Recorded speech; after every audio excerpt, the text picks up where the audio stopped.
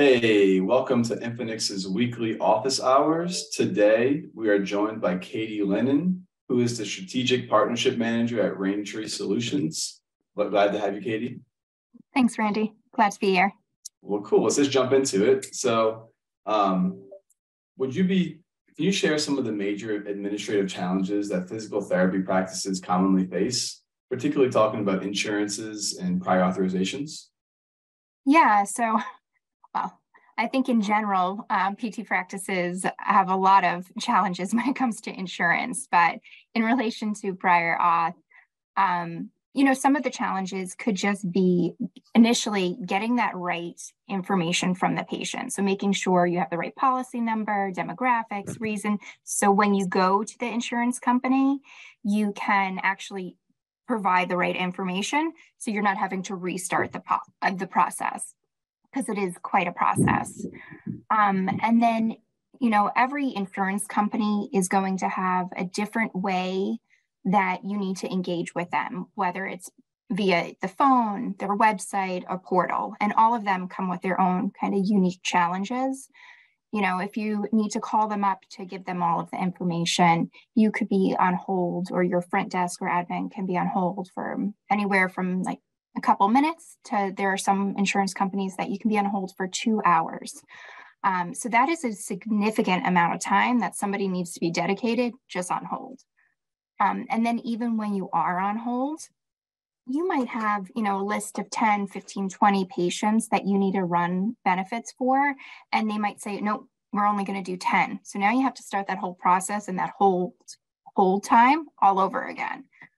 So it does take a lot of time. It's very, very time consuming. That's a big challenge when dealing with insurance on that front end. And then if you're not having to go through the phone and you end up going through their portal or website, sometimes even the information you initially get from it isn't the most up to date or the most accurate. So it's not matching what the patient's benefits actually are.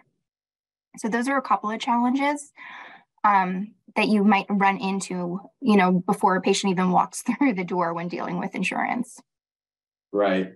And getting, accurate insurance information from the patients is always a challenge. And then, of course, hold times are the death of some of us. So Yeah. we're all very aware of that. So no, that's a good answer. Thank you. And I think one No, more go thing ahead. there. I think the other thing is it's so important to get that right information because of the No Surprises Act. So you want to be able to get that correct information and relay it to the patient so that you're able to eventually bill and that the patient isn't surprised by any bill that they may receive. So you're giving the patient the right information. That's a really good point.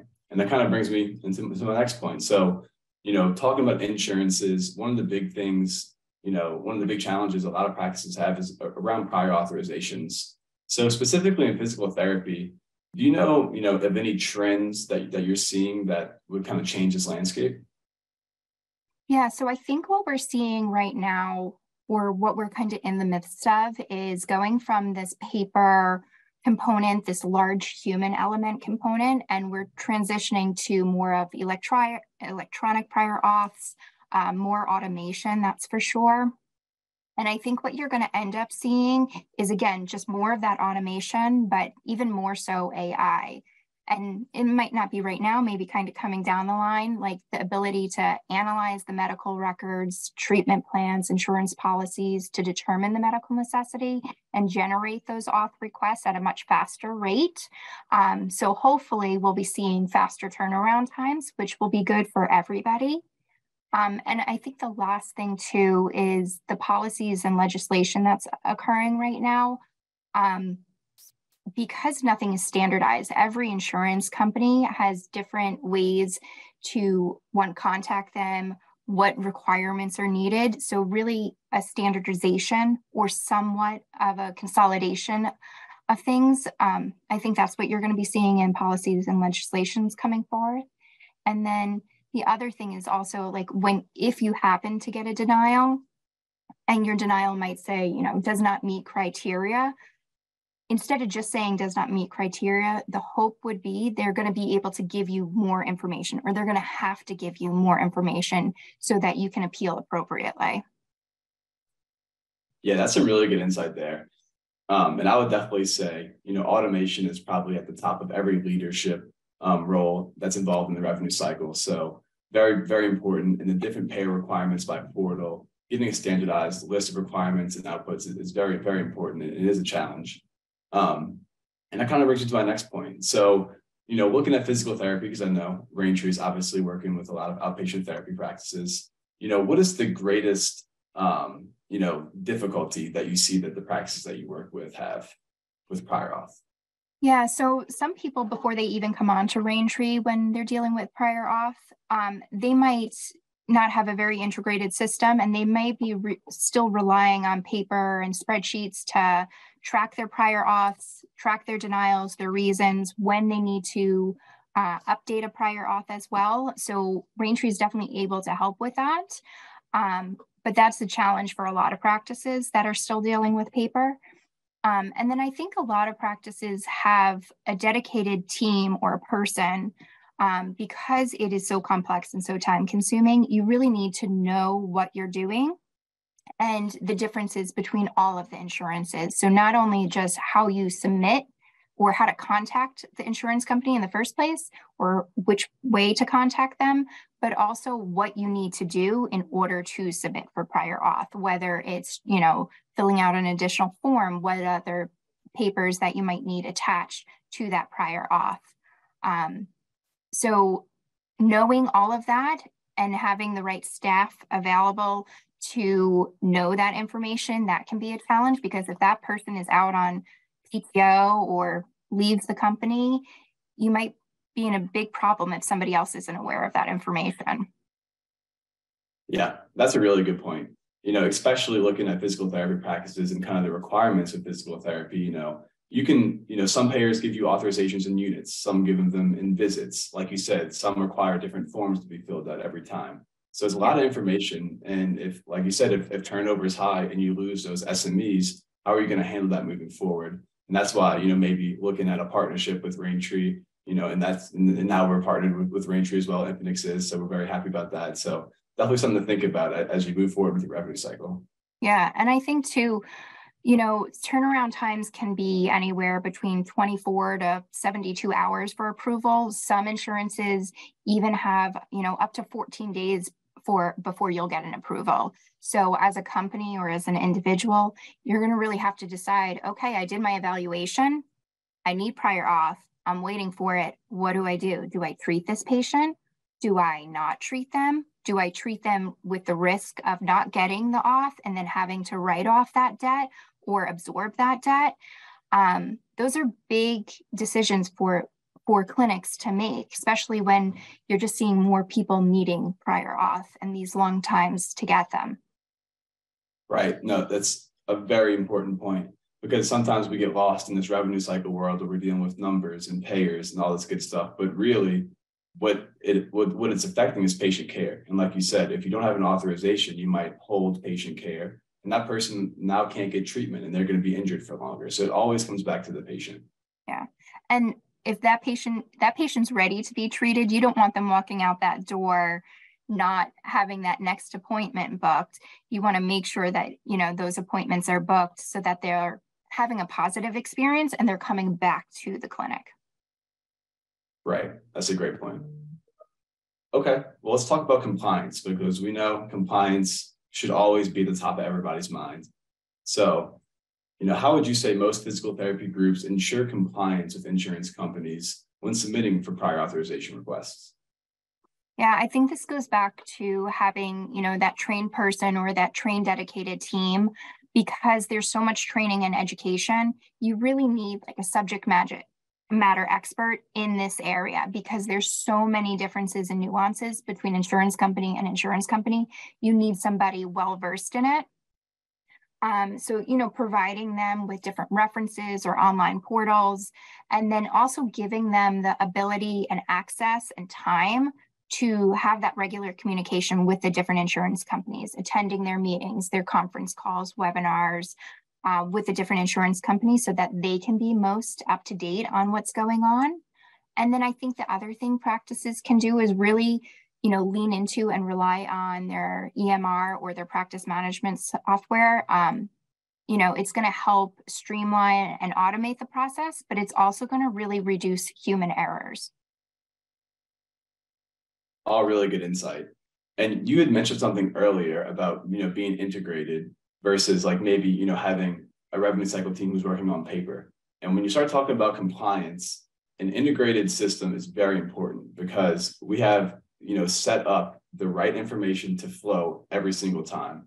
When you're dealing with paper or maybe spreadsheets or anything like that, you might think you work X, but now you're pulling patient-wise information, and that's a compliance issue. So when you have API systems, integration systems set up that give you the standardized set of data that you need every time, that reduces the amount of compliance issues that you have right off the bat. Yeah, it definitely makes it easier for the clinic to work through that process. For sure. Okay, good stuff on compliance. Now let's talk about staffing shortages because, we're feeling the effects in multiple different industries, but I know in the revenue cycle side, we're feeling it too. So how would you say that, the current staffing shortages is affecting, physical therapy practice in terms of eligibility benefits, prior authorizations, that type of stuff? Yeah, I mean, PT practices, rehab practices, they're feeling the effects. Definitely the front end, the admin staff is also feeling the effects pretty hard. So just like in any setting, when you have a short staff, you're going to have increased burden on your existing staff. And when you are asking your existing staff to do more work, there's a higher rate that you're going to likely get more errors or omissions in the process, not on purpose, but just there's so much for them to do. But also that staff that you have isn't likely going to be able to keep up with the amount of prior auths, the follow-ups, the phone calls, the checking the portals at the rate that your full staff would have been able to do. So it can ultimately, again, delay that patient care. It can impact how soon you can get prior auths. You might miss a deadline that an insurance company has set, like you need to get this to me by this date because your front staff just isn't able to get it at that pace. Or even from a PT perspective, if you're short staff and in the PT and provider worlds, your therapists aren't completing their notes likely, unfortunately, until the end of the day, maybe even the next day. And that's going to delay when you can even send out that information to the insurance company, which just adds another day onto that end of before your prior auth can even come in. Yeah, really good point. And I already said it before, but it all comes back to the patient. And how do you want the people inside of your clinic interacting with these patients? Do you want them having to follow up on prior authorization requests while you have patients walking in the door? Or do you want them to greet the patients, make sure you have that relationship building, get them signed up for the next appointment, that type of stuff? So it really comes down to, patient care at the end of the day. And now, we love our partnership with Raintree. So here's a plug for Raintree, but we've talked about a lot of challenges today, from prior authorization to getting the right the right information from the patients, to staffing shortages, to compliance. So how does Raintree help solve physical therapy practices with all these challenges that we talked about today? Yeah, so Raintree is a very powerful solution. We leverage validators to ensure the required information received prior to claims or prior auths going out for submission. Again, really leveraging that automation to increase efficiency in workflows. We have dashboards, exception reporting to target human interactions for increased impact and follow through. We really have a solution from your single site to your largest enterprise clients to increase impact across all practice sizes in all disciplines. If you want to reach out, you can always reach out to raintreeinc.com as well. But we are a great solution for PT practices. Yeah, and I'll echo what you say. I work with a lot of clients that are on Raintree, and it's a very robust solution, and it really takes care of all of your needs. So it's a very powerful solution. And if you don't know about Raintree, you should go check out their website because it can really help your practice. Yeah, there's so much more I could say about it, but time's limited. And now let's talk about how we're integrated, Raintree and Infinix together. So, I know we have an API integration where, information will flow back and forth, and they'll take care of your insurance verification benefits and prior authorization. So can you explain kind of the importance of our relationship? Yeah, so being integrated with Infinix has been really great for our clients. It's been able to help reduce the burden on their staff. It's increased the automation, and the information that gets sent out typically, not with Infinix, or when you're looking for information from prior auths from other services, sometimes they're going to be pulling that information back in, and it's not enough detail. It's really looking at like the medical benefits and not the PT benefits. And with Infinix, we're able to pull back specific PT, physical therapy, or rehab benefits. And that is obviously key to our clinics. They need to know all of that information. And we're also seeing faster turnaround times for getting off, which is great. Yep, absolutely. And just to kind of echo some of the things that you've talked about. So turnaround times is a big burden of practices that we assist with. You can get your insurance verification benefits done with a click of a button through our integration. You can send clinicals, receive approval letters all through the integration itself. And it's really going to streamline your revenue cycle workflow. So, it's very important for us. And I know it's been a successful partnership so far, and looking forward to keep on growing. And that kind of brings me to my last point. So, as Infinix and Raintree continue to work together, what can people kind of look forward to in terms of the improvements of our solution? Yeah, I think Raintree and Infinix have a really good relationship together. We're working, hard to make sure that our end clients are getting the most out of it, getting the most detail, but also to help with their workflow. So we're going to continue to look at ways to improve workflow, to make it as automated as possible. We're continue to work on tasking to assist with improved workflows, and also enhancing the data elements that are being sent to Infinix to make sure that we're improving and increasing our accuracy of what we're getting back. Absolutely. And, we're working to improve every single day, and automation is always at the top of our mind, and we want to automate as much as possible. So that's one thing that I know we're looking forward to. And as we keep on going, we'll keep on improving. Yeah. And I do see that we have one question from an anonymous attendee. So I'll just go ahead and ask you, Katie, see what your thoughts are. So they asked, how much time do you notice that your clients save when using your solution? I'm guessing they're talking about Raintree. And what tasks do they not have to do anymore?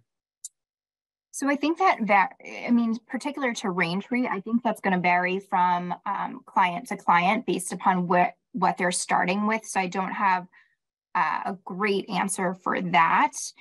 But it's definitely what we've heard back from clients that have switched over to Raintree is that it is a significant time saver because of all of the automation and kind of behind the scenes things that we're able to do. But then in regards to Infinix, we can initiate same day auth. Typically, we are getting auths back within 24 to 48 hours. So all of that has been really nice for our clients because it's really saving time on the follow-up of not needing to reach back out to those insurance companies every 24 or 48 hours, depending on what they are. It's all being done behind the scenes. Yeah, and that's a big part of it, especially looking at prior authorizations. It's not just initiating the request with the payer, it's following up. And, you might have to follow up 3 to 5 times to really get your authorization. And that's important. And some of those get left through the cracks. So that's a big time saver right there. And just keeping track of that, on your own is a large time allotment. So I think faster turnaround times, quality improvement, and just making sure that your patients, come in and that you're going to get paid because you checked their insurances before they walked in the door. That type of stuff is super important. We had another question come in, basically just asking for specific examples or case studies where the Infinix Raintree integration improved physical therapy practices. I don't know if you had any on top of your head, Katie. Yeah, it's a relatively new integration, so I don't have any case studies right now. It's definitely something that, if they get back to you, I'm sure that we can figure out a more specific example. So what was the other part of that question? On how we improved? Yeah. And Sorry, yeah. It's okay. No, you go ahead, Katie. So I think the biggest improvement is really reducing the burden on that front end staff. And kind of what we were just talking about, that all of the workings that are being done behind the scenes and letting your staff go back into actually interacting with patients and following up that way and not needing to deal with the insurance part of it. Absolutely. And, to give some real life context behind this, I've been working with Raintree clients, for the past, almost 2 years. One of them for about 2 years, another large one for about a year. And these are very large groups that have very robust operations. So we work with very large practices with Raintree. These networks have clinics in different states, hundreds of locations. So very, very complex operations that we're working with. So I can say that it's been successful. And, we're continuing to improve every single day. We have one more question. They want us to talk about reauthorizations or reconfirming authorizations when insurance has changed at the beginning of the year. Did you have any insight into that? Yeah, so with the eligibility, at least, that's most of our clinics are going to run that eligibility again at the beginning of the year to make sure, policies are up to date and everything. So you're going to get back that information. And then that is also something that we're working on towards with ability to, extend the auth or get that secondary auth that you might need to continue. Yep. And then when Infinix receives a case, it's identified as, is this a new authorization request? Is this an extension request? Or is this a continued care request? And both of those three things obviously have different meanings in the prior auth world, but we can identify that when we receive it, and then we'll process the case, accordingly. And then talking about the beginning of the year, January, my favorite month, gotta re-verify everybody on the schedule to make sure they have active insurance. So we've already gone through that once, and yeah, we're prepared for it moving forward. So we know the landscape and we're ready for it. And I think that's everything we have today, Katie. We really appreciate you jumping on. You've been super helpful. You've been great on camera. So we love that you had us, and thank you for all the help that you put into our partnership. Thanks. It's been really a great partnership, and I'm glad to be working alongside you. Great. Well, thanks so much. Thank you.